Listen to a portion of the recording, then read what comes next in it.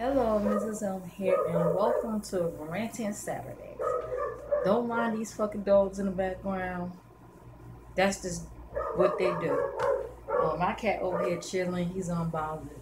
But what I'm going to talk about is, you ever notice when you're on Facebook, Instagram, or whatever like that, and people post pictures of their families? You ever notice sometimes how the males in some of their families look better than the females? Why is that? I don't know. Um, I'm not trying to be funny, but it's true. I mean, some of the males look better than the females. I'm just looking at something like crack. Okay.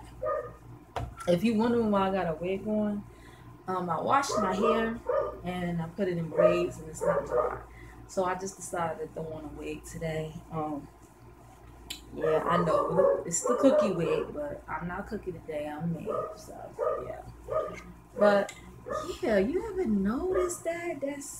That's weird. That's like um